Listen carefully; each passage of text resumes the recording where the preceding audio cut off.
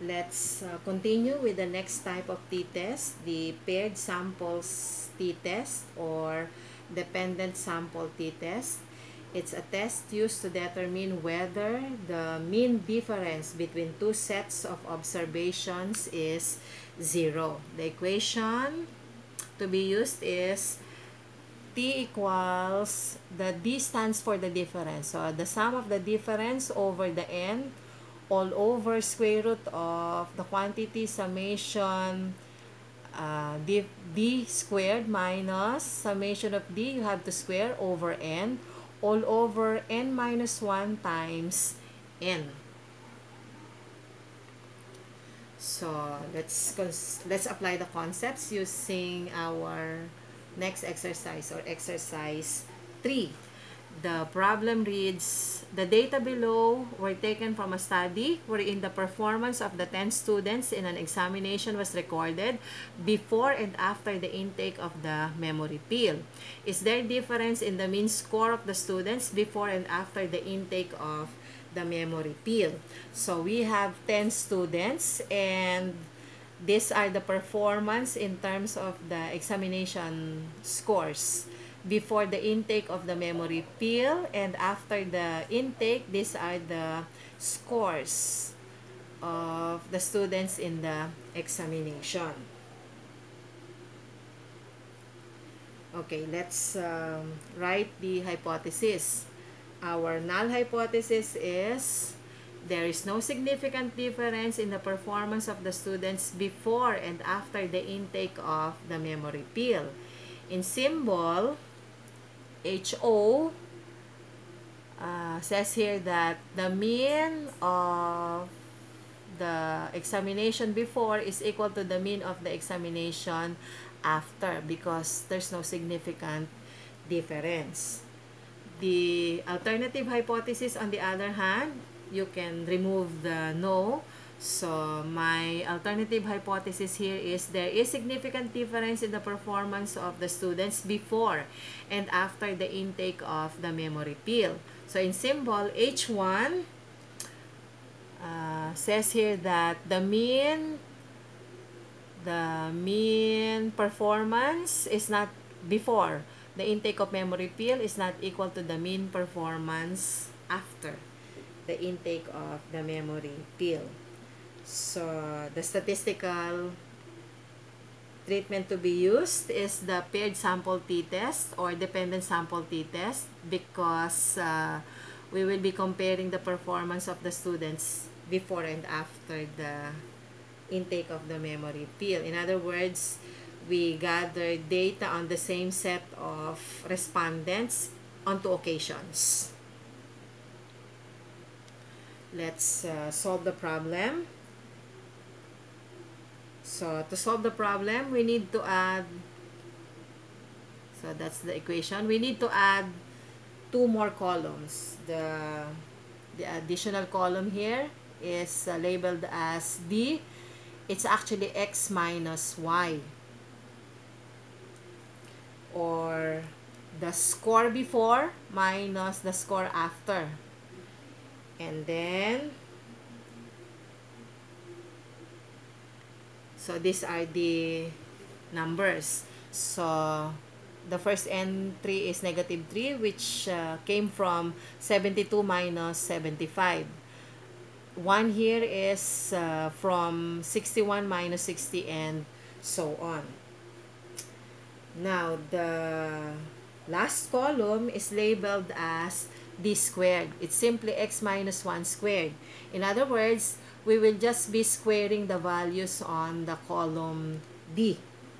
So, our numbers here are, the first entry is 9, which is actually the square of -3. So, -3 times -3 is 9, and so on. Next, add the numbers in the last 2 columns. So, we have, so the sum of D is -6, while the sum of D squared is 488. So, by substitution, we have T is equal to negative 6 over 10. Negative 6 came from the sum of D, and the 10 came from the number of respondents. So, the number of students, we have 10. So, all over, the square root of 488 came from the sum of D squared minus negative 6 again, but you have to square over 10. All over 10 minus 1 times 10. And by calculation, the value of T is negative 0.26. Now, notice that the n minus 1 is the degrees of freedom, which will be used later in finding the critical level. Next is we have to determine the critical value from the table with respect to the level of significance and degrees of freedom. Again, normally the level of significance is, or the alpha is 0.05. The degrees of freedom now is n minus 1, which is 10 minus 1, which is equal to 9. Let's go back to our alternative hypothesis. Again, there's no direction. We just want to know if there is difference. We are not claiming that it's greater or less than. Therefore, the test must be two-tailed. So, this is the table again. You have two-tailed, the alpha of 0.05 and degrees of freedom of 9. So, those points meet at a number which is 2.2621. And that is our critical level. So, using again our bell curve. So, this is the region of acceptance. So, these are the two-tailed. On the right side, it's positive 2.2621. On the left side, it's negative 2.261, which came from our table. So, next is we need to compare the calculated T with the critical value. Remember that our calculated T is negative 0.26, which can be located in this part of our graph. Therefore, it's in the region of acceptance. So, we can say that the calculated T value of negative 0.26 is greater than the critical value of 2.261. Hence, the null hypothesis can be accepted. So, HO is accepted. So, how do we present our result? So, this is how we present the result. So, we have the performance before and after the intake of the memory pill, the mean score,